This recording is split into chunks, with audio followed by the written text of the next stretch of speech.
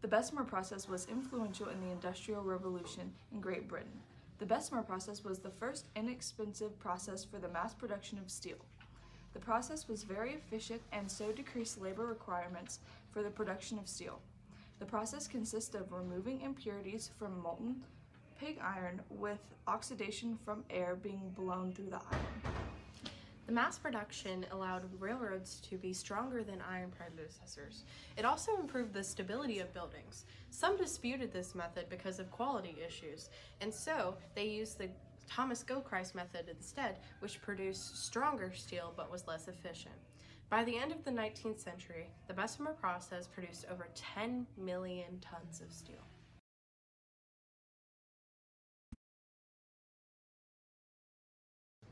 Historians have argued that an industrious middle class made great fortunes in the early days of the Industrial Revolution. They converted their economic success into political power in the 1832 Reform Act, when they were able to successfully get into political positions. Local voluntary societies such as mechanics institutes and temperance societies promoted improvement, cross-class communication, and rational recreation.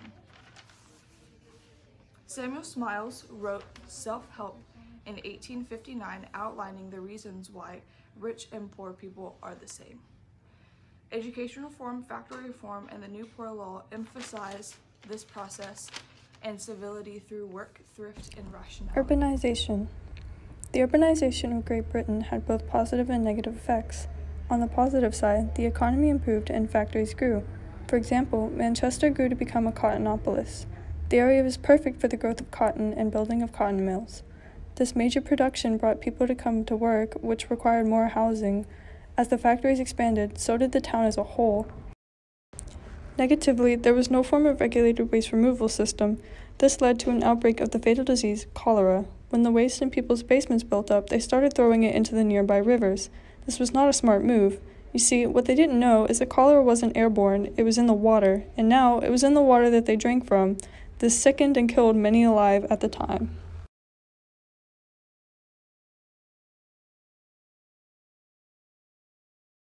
Numbers suggest that the female labor force participation was low, 40% working only domestic jobs.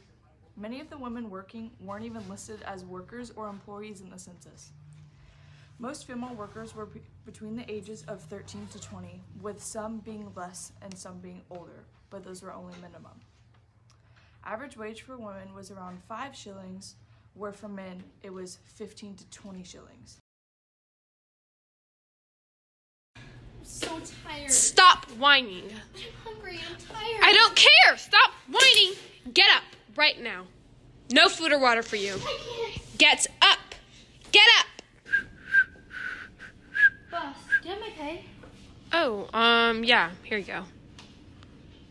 This is it? Yep, I worked 16 hours. that's all you get. You're a child. That's all you deserve.